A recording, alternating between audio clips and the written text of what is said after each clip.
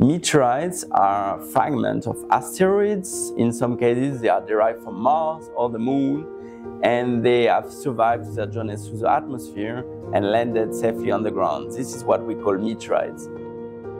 They are the oldest rocks that we can see or touch. Most of them are 4.5 billion years old. There are some that are uniquely made of metal. Some of them are stony meteorites, and some other are a mixture of iron and stones, like this slice of palisade that I have here. They are classified according to their chemistry or isotope composition, and they have also very unique pattern in some cases, like the iron meteorites that are made of a mismatch of iron-nickel minerals, so-called Wittgenstein pattern. By looking at this meteorite, investigating them in the laboratory, we learn more about our solar systems and even about our own Earth.